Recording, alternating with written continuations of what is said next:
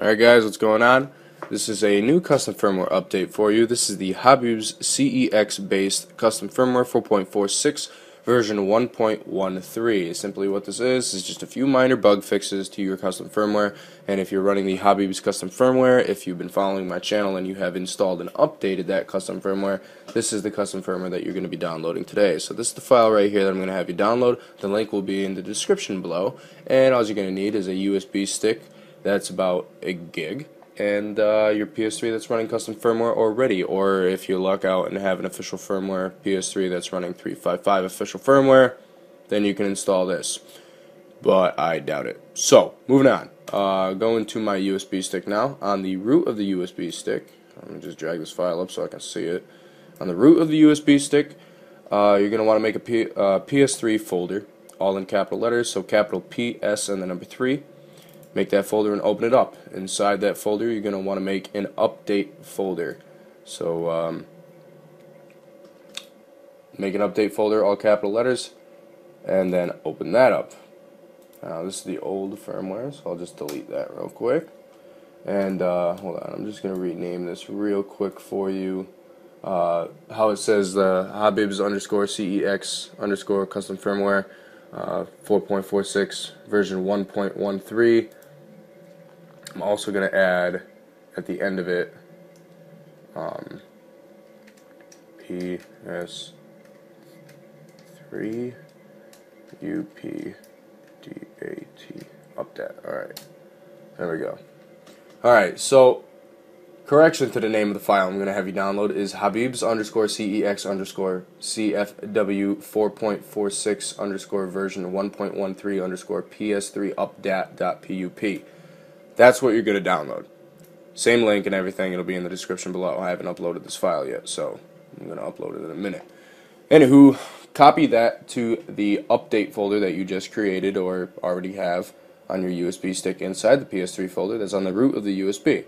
Allow that to copy over, and then we're going to go into the next step, which is renaming the file so the PS3 recognizes it.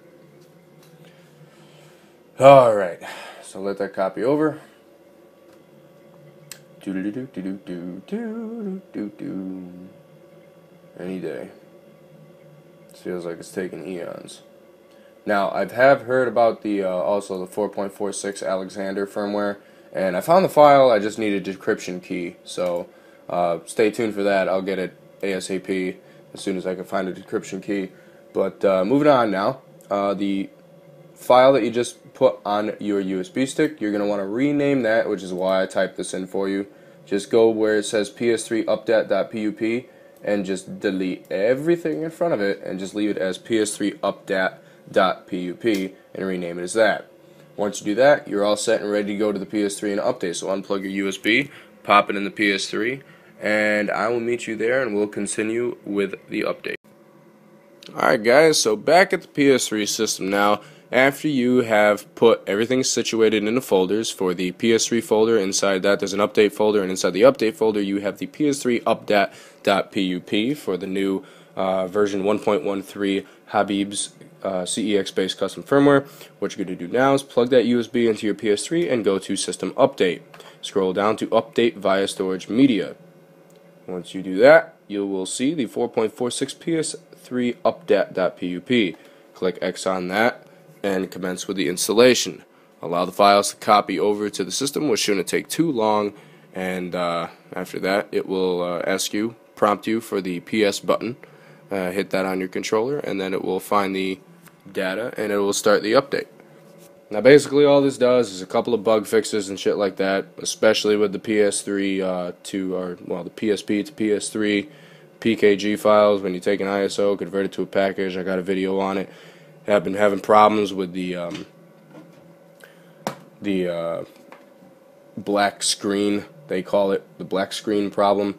If it doesn't work, I just do mine as minis because I don't really per se care about the pixelation or whatever, but if you care that much and you want it to work, perhaps this might be the outgo for you. So if you want to make it a PSP remaster, this is probably the firmware best bet to do it on.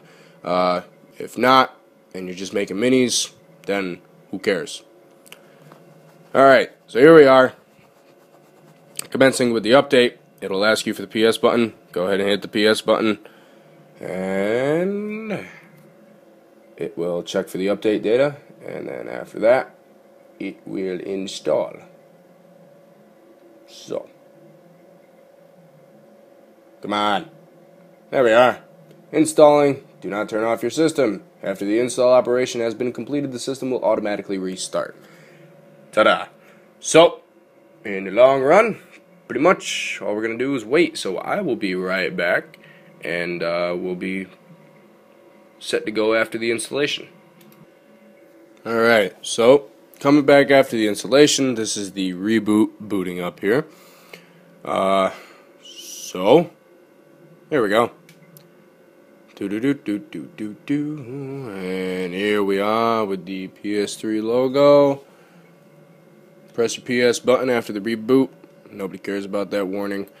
And now you're running Habibs 4.46 CEX based custom firmware version 1.13. So nothing really changed.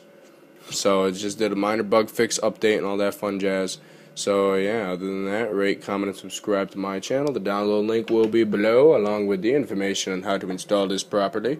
If you can't follow the video, which I believe the video is the easier way, so that's why I make the videos. So, yeah, feel free to donate to my channel for anything that could possibly be added to this channel. For an example, I don't know, units or things like that that I can purchase and do tutorials on how to do things on those, things like that. So feel free, rate, comment, and subscribe. Other than that, leave comments below or on my discussion page on my channel. Check out my website, software-reborn.com, also my blog, Electronics and Software, as well as subscribe to me on Twitter or follow me on that. And that's about it. Oh yeah, and for those of you that are wondering what the hell happened to my PS3 account, well, my PS3 is Software Reborn, no spaces, so punch that in, add me on PS3 if you want, and we'll play some Call of Duty or something together, I don't know. So yeah, take it easy guys, and I'll talk to you later. Enjoy your new custom firmware, and stay tuned for more updates.